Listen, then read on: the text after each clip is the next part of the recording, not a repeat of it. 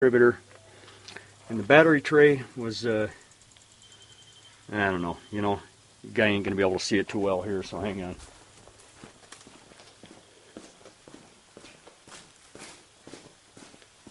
I had some of this laying around, nothing special, just some chunks of metal like that, and I took it. Oh, here's the other piece. I took this stuff, cut off a chunk, ended up with this. I bent this out flat like that. This one here is too short, and the other one, there's another one already mounted in there. But bent it flat, drilled a couple of holes to match. There's a bracket in there, right about. There's a bracket underneath the battery tray, right about here, and I just drilled a couple of holes, put a bolt on it. This is after I painted this tray up.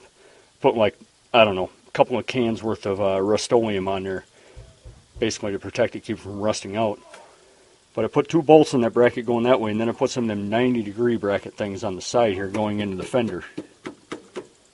So, it ain't going much anywhere. And then underneath the battery, between the battery and the tray, I've got just a chunk of rubber inner tube.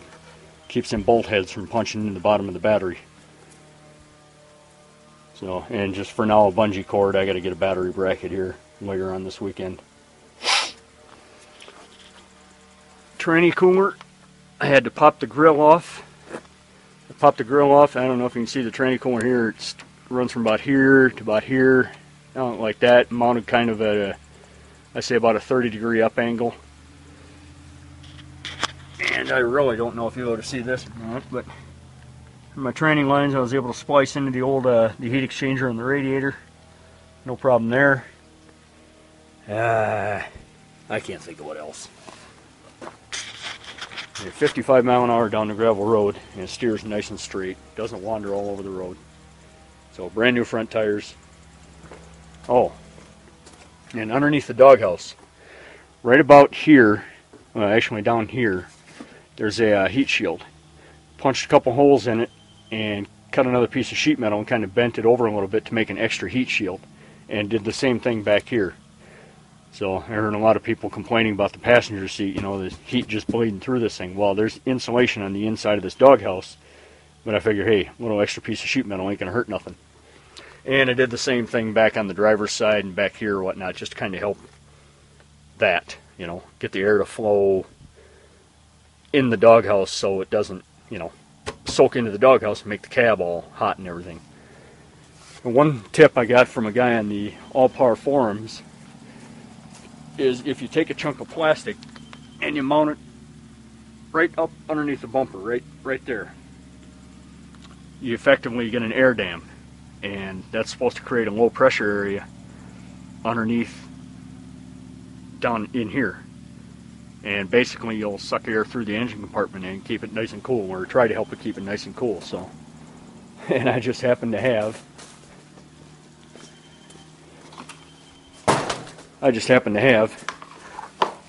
chunk of plastic a few inches deep, even though it's blue, that I think I'm going to bolt up there and call it an air dam after I give it a coat of white paint with a lot of flex agent in it, obviously, because it's plastic. So, why not? I got the stuff. Why not? What else? Radio works. Oh yeah. I'm rocking. Yeah, so air conditioner on the roof. Bugs. That's about it. That's all I got to say about that. And I forgot the most important part here. If you watch this. Ready? 1.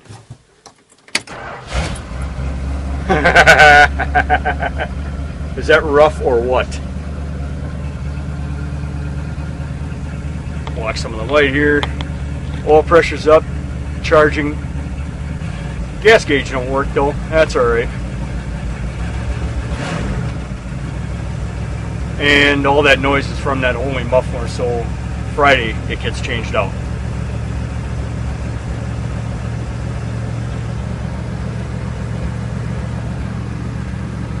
Yeah. Choke's a little bit slow to come off, but that's alright. I can deal with that. Especially when it gets cold out. And look at that. No smoke coming out of the muffler.